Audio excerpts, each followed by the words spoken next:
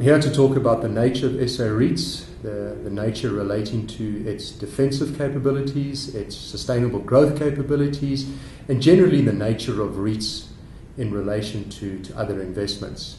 The REITs are an unusual investment from a stock exchange point of view in terms of its distribution nature. The REITs distribute at least 75% of its distributable earnings, and that forms part of its structure of the company.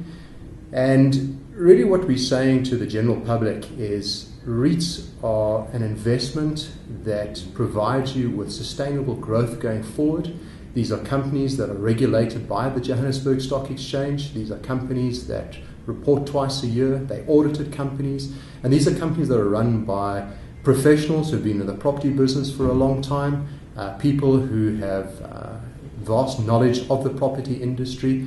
And really what we're there for is to provide this long-term income based on leases, some of them very long leases, generally with good escalations, and this is escalations on the annual rentals of anywhere between 6.5% and in some cases 10% escalations. Some of them, like the retail properties, have turnover clauses, but this is properties that are well looked after, properties that increase in value every year. These are properties that have income that is predictable well into the future. You know what you're investing in. The shopping centres, if they are shopping centres, are generally buildings that you visit on a day-to-day basis to buy your household goods, your shopping centres, anchored by the likes of all the majors. These are also office blocks where the vast majority of the buildings are CBD and major nodal locations, and then large industrial properties. That's generally the type of properties that the companies invest in.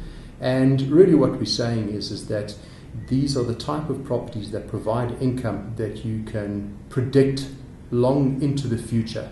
At the moment, the companies are providing anywhere between 7.5% and 12%, but probably on average 8% growth per annum.